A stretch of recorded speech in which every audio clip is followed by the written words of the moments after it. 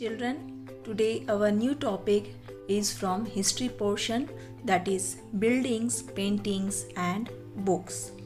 The architecture, books and paintings of ancient India provide us with a lot of information of those times. It helps us to understand traditions, customs and lifestyles followed by the inhabitants. Let's discuss it in detail. Architecture was an important part of ancient India. It helps us to know about the accomplishment with regard to structural engineering and artistry of those times, especially during and after the rise of Buddhism and Jainism. The skills of our craftsperson are also apparent in the buildings that have survived, such as stupas. The word stupa means a mound. Generally, there is a small box placed at the center or heart of stupa. These may contain bodily remains such as teeth, bone or ashes of Buddha or his followers, or things they used. This box, known as retic casket, was covered with earth. Later, a layer of mud brick or baked brick was added on the top, and then the dome-like structure was sometimes covered with carved stone slabs. Often, a path known as Pradakshina path was led around the stupa. Devotees walked around the stupa in a clockwise direction as a mark of devotion. How were stupas and temples built? Stupas and temples were the two prominent buildings found in ancient India. Apart from the temples, the kings and the queens also built stupas. There were several stages in building a stupa or a temple. Usually, kings and queens decided to build these as it was expensive affair. First, good quality stone had to be found, quarried and transported to place that was often carefully chosen for the new building. Here, these rough blocks of stone had to be shaped and carved into pillars and panels for walls, floors and ceilings, and then these had to be placed without mistake at right position.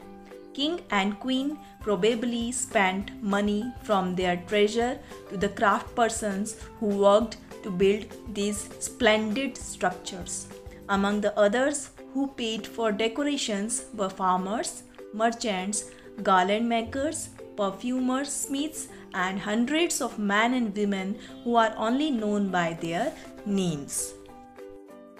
Paintings. Ajanta, this is a place where several caves were hollowed out of the hills over centuries.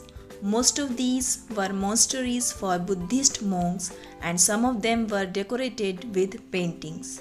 As the caves are dark inside, most of these paintings were done in light of torches. The colors, which are vivid even after 1500 years, were made up of plants and minerals. The artists who created these splendid works of art remain unknown. The world of books. Some of the best known epics were written during this period. Epics are also called Itihas. Itihas is a record of facts of the past. The first epic to emerge in Hindi was Ramcharitmanas of Tulsidas, based on the Ramayana.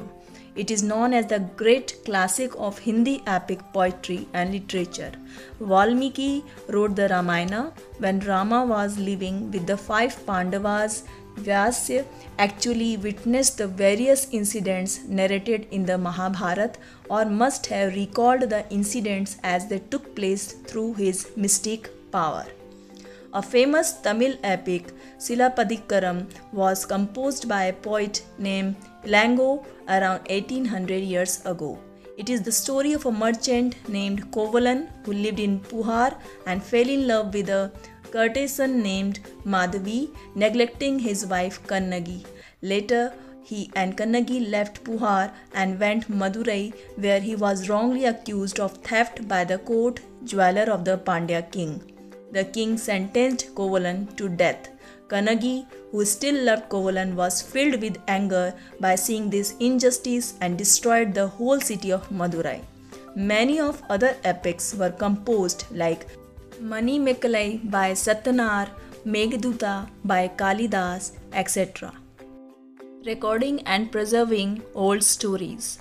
A number of Hindu religious stories that were in circulation in earlier were written down around the same time.